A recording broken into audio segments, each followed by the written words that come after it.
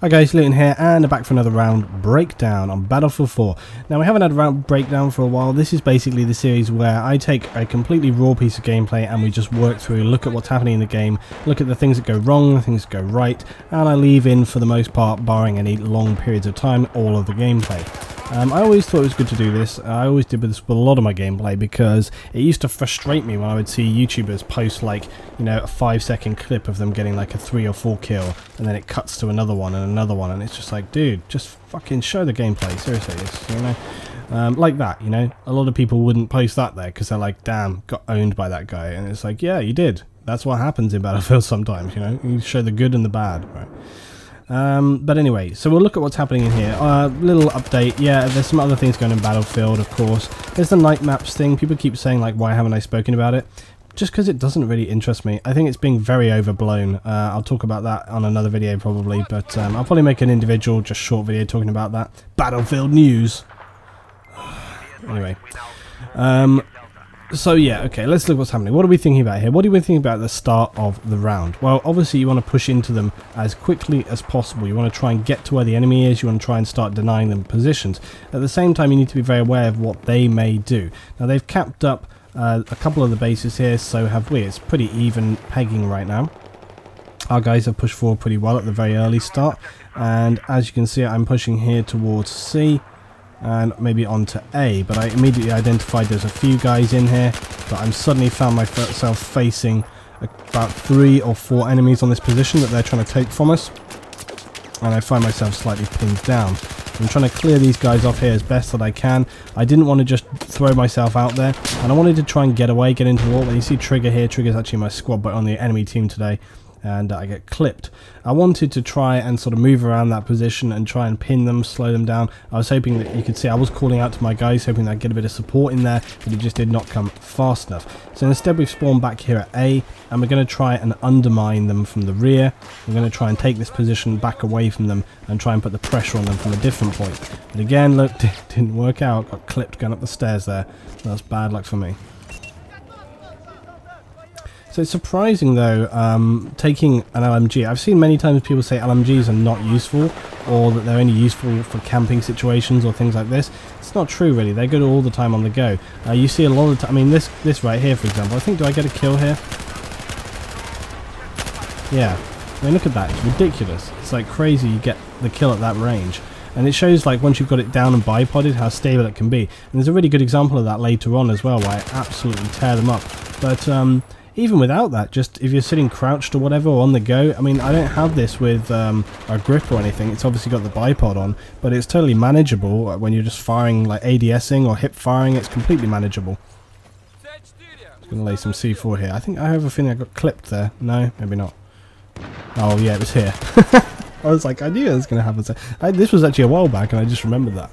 But yeah, so Hardline's coming up pretty soon as well. Obviously, we're building right up to the release, and no doubt it's going to be a hype spam fest when it comes out. But I'm going to try and keep it sort of on the level with you guys when it comes to Hardline. I'm going to try and focus on giving some good information, giving some good overviews, and giving you my thoughts about the game. And we'll start from there and then work out other things as we go along. But I don't want to go too insane about it. I don't want to have like sort of heart attacks of hype. So we'll see what happens.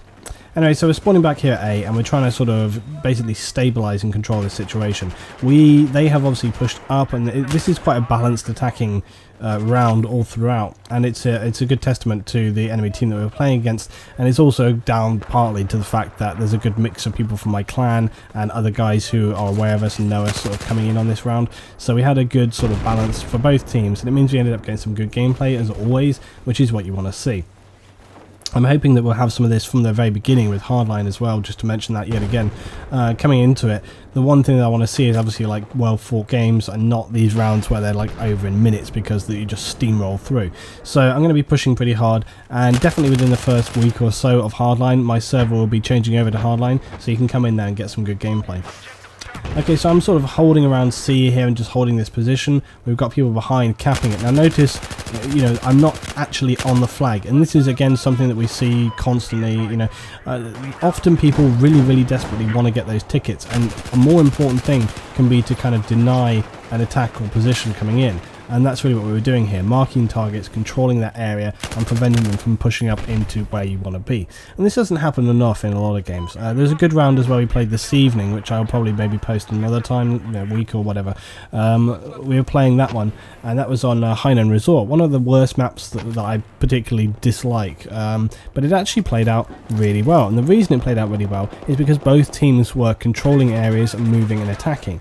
Not to mention the fact there was some good resoing going on between the assault players, which is also really important.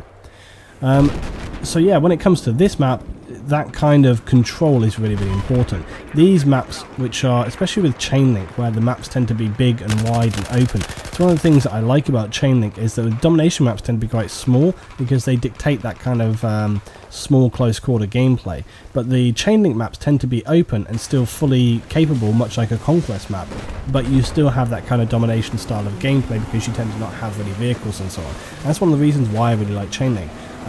Just to mention another thing, you know, for all the night maps I would have far preferred to have seen other game modes included on maps that they don't exist right now. I think that would have contributed far more significantly to the longevity of the game than just having some slightly darker maps. But, you know, that's just me. Okay, so we're back here and trying to control this area, and you can see it coming under some pretty heavy fire. Again, I'm trying to flank away and get away from these guys. I really wanted to get around and try and get eyes on what's happening. And, you know, you don't really want to bunch up and be together. This is something that happens so often. You really don't want to be coming over that hill there as a group of 3 or 4.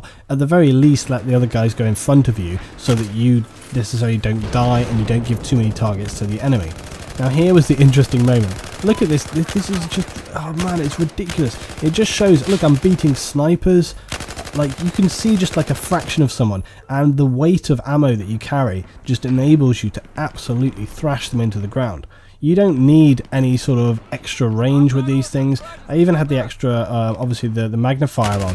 Didn't even feel the need to throw that magnifier on there, because I can see just like the tiny movement of enemy players, and then you can just start to lay it down. Sniper's trying to get back on me. Does he actually headshot me? I can't remember.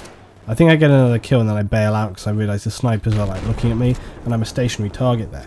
But it was interesting to capitalise on that situation there, because there was other guys running across the hill and you knew that they were going to be a target. I wanted to just sit up there for a minute, and basically what I was doing was providing suppressing fire so that the guys could move forward. Now I don't think it worked particularly successfully in terms of them actually being able to move in and secure the position, but I did manage to suppress and, you know, resolve that situation at the longer range. So it just shows the versatility of the weapon more than anything else. The fact that you can handle it at that close quarter range when you're just sort of ADSing and running around like that, or even hip firing, but you can see at the longer range, even with that optic, it performs very well indeed. And that's the thing with the LMGs. I think sometimes I've seen people saying, well, the LMG doesn't stack up against the assault rifle, and again, this is what it comes back to when I talked about before, the whole thing of like, there is no best weapon, and it's ridiculous to sort of say like this weapon will always beat another weapon in a certain situation. It just doesn't happen. You know, if I turn a corner and somebody's got a FAMAS or something, or an AEK or something like that against my M249, chances are, yeah, they're going to drop me almost instantly. On the other hand, if he's kind of at medium range and I happen to sort of get that ADS first, the amount of ammo and suppression that I'm laying down, chances are they are not going to be able to return fire. So it's like, even if they're at medium range where they would be able to take me out relatively simplistically, it doesn't necessarily mean that that battle is going to happen exactly how it wants to play out.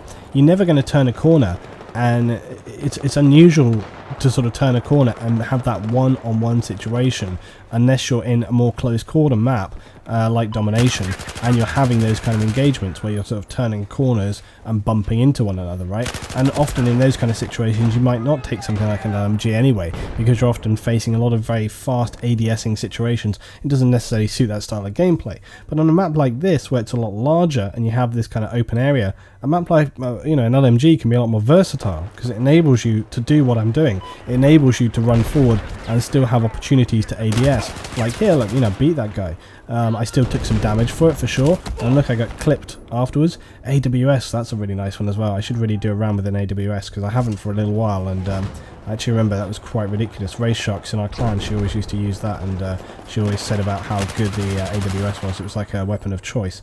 So I remember using it for a while. The AWS it really will tear it up. People use the MG4 a lot, but I actually prefer the AWS to the MG4. That's just my personal preference. I just prefer the handling. It just feels, I don't know, some more stable, better. I just prefer the AWS personally. I think that's the other thing as well, is that a lot of the time that's one of the reasons why I haven't done weapon reviews so much, because you can look at statistics and you can see all the numbers and you're like, okay, that's great. But at the end of the day, if it doesn't actually feel good for you to use, you know, sometimes you can have a feeling about a gun or weapon or some kind of piece of equipment in the game and you can't really pin down what it is that you prefer about it. Sometimes there's a weapon which statistically on the table doesn't stack up, but for you, your ability to handle and control that weapon just means that you have a lot better, you know, experiences with that gun.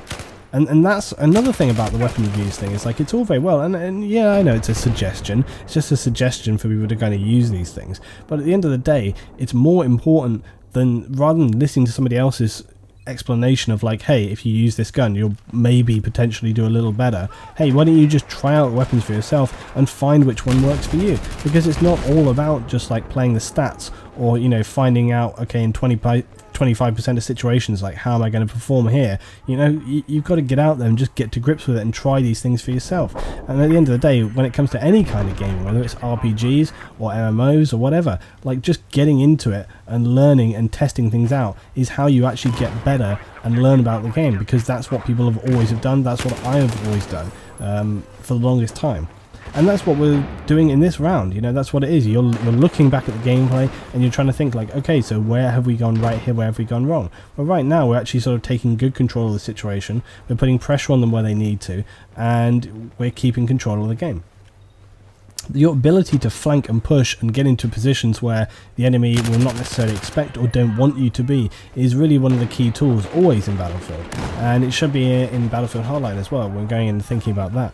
You know, earlier on this evening when we were playing today for my stream, we found ourselves with 50% of a team who had no interest in moving around the map. They were just trying to stay in position and just basically take as many kills as they could. And when you're supplied with a team like that, if you have enemies on the other team like we did, who have got their game together and actually understand that they need to split squads and move around the map and cap positions, it suddenly becomes very, very difficult. So that's something that really, really helps to make games more enjoyable, is when people actually want to get to grips and get in and get on with the game and actually push for the objectives, because, you know, that's really the whole purpose of what you're doing. That's why you have a game mode in the first place, is to actually give you an objective to complete. That's the whole thing, and then anything else that happens around that is kind of subsidiary. You know, it's not primary, it's subsidiary. So here we are, sort of capping and pushing on these bases, and again, so we've let it go, and this is another thing that I would say is to not become obsessive about a base.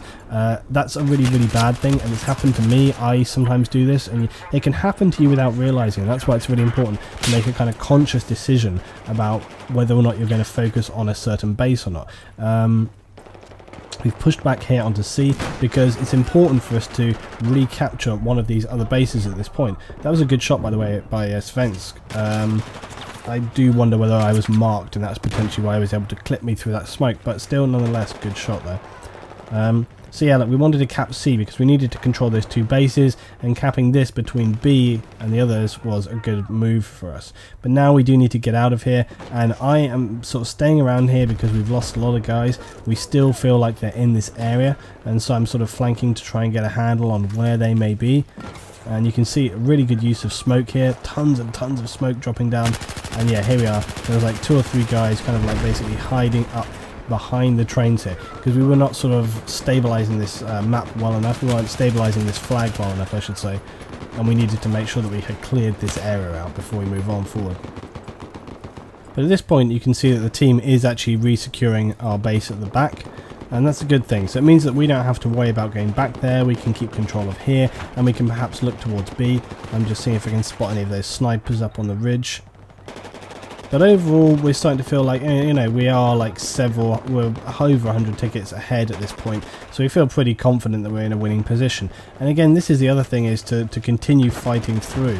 I've said this before on many videos, but for anybody that's new, one of the worst things that you can do in Battlefield or even in any tactical game is to feel like overconfident, feel like you're in a situation where the enemy can do nothing to come back at you, because then you become complacent. You don't focus the same kind of pressure and prioritization as you would normally on any base or any target. And it's really, really important to still keep in mind, like, okay, if they get behind us and completely take control of the situation, that is going to be particularly bad for us. And again, you can see here the ridiculous range of the M249 with almost like no drop off whatsoever, just firing at that extreme range. It just shows how, and again, like I say, the point is that I'm not staying back with it. That's the whole thing. It's not like I'm sitting back with this gun in one position, just like picking off targets left and right. I'm firing like that at range, and then I'm getting in and moving towards targets and actually using it in multiple different ways. And that's the point, is that versatility, the ability to be a player who can adapt yourself to any situations. Now, unfortunately, what people try to do is they try to sort of hedge their bets and play the odds. You know, they don't want to find themselves in any situation where they might lose a gun battle. But the thing is that sometimes you see like this, so you're on the go, I'm moving, I'm trying to take targets, we're trying to get back towards B, because, you know, this is again the objective, we need to secure that objective. So yeah, I could have stayed up there, I could have found a nice cozy position for myself to just bipod up and take down the low of the enemy, but, you know, we wanted to get here onto this objective, and now my guys have spawned in on me, and we find ourselves here sort of trying to cap, defend and clear this base out. But that's another problem, is that a lot of the time people just don't want to put themselves in those situations, and that's what really loses games a lot of the time, is people's unwillingness to move and be flexible and get into different situations, because often they just fear dying too much. You know, it's the wrong attitude as well. Like, I often think that it's a kind of like, it's like a false representation. It doesn't really work out how you would imagine. What people do is, like, unless you have like a very particularly good camping spot where you can lie down prone, like let's say on Metro or something like this, where you can literally lie down, get a bipod and just cut people to pieces, and there's no way they're going to get to you, right? But in a normal map, that doesn't happen so often, because there's usually multiple ways for people to get around you or to deal with that thing in certain different ways. So staying in one place, and I have said this before as well, when you're outnumbered, like I've had rounds where like I'm outnumbered on domination or something like this, and you would think that that would become a real problem for you. A lot of the time I actually find it strangely becomes a benefit, because rather than feeling like everybody's going to shoot you, I find that it actually presents you with more targets. Okay, so it's interesting how you think it would play out one way, but actually it plays out a different way, and that's kind of what can happen in these kind of situations where I'm pushing forward and moving onto targets. Logic sort of dictates that if you stay in a safe position where you can cover the enemy, it means that you're going to get a lot of kills and generally sort of do arguably well for yourself. Often that cannot be the case. It can be that either there's just nobody comes along, or you get flanked, or you stay there for ages and get like one kill and then you get sniped. Being on the move like this, yes, there's going to be some situations you appear in where you don't win that battle and you're going to die, but there are plenty of other situations where by actually moving around the map, you find yourself in situations where you get the drop on that enemy and actually are able to take them down. Christ, that teleport, I remember that. Did you see that? He teleported from that bloody stepladder right across over to the doorway. Unbelievable. Just to have a small mini rant before we end up on this video, okay? That is an example of something that needs to be changed. Like, that is insanity. And we were talking about it at the time. The fact that you teleport like 20 meters or something, or 10 meters, or whatever. The fact that you jump up out of the water and go like ping, like, that is insanity. Not to mention the whole like stepladder thing as well, and the staircase. You're walking up a staircase and then you have to like jump at the top because some reason your character model. People ask why I get so wound up about things like Easter eggs, and it's like, it's because there's still things like this in. There's still things which affect basic elements of gameplay to a really severe degree, and it's like, yes, people did it in their spare time or whatever the hell you want, right? I don't care. There's other things going on which should take priority over that, and it's very, very irritating for me to see these kind of things still happening. And it's like, we're well over a year in at this point, and these kind of like things which are like basic elements and have really strong effects on certain situations are still left in there. It's very annoying. Anyway, so there we go, guys. That was a little round breakdown. Overall, it was a really good round. Had some good action there, some good pinning, some good flanking, some good moving, some good defense. I thought that was a good all-around example of sort of how we can do good squad play. And the enemy team was sort of giving as good as they got, but overall we just had the sort of better half, the better 50% of our team.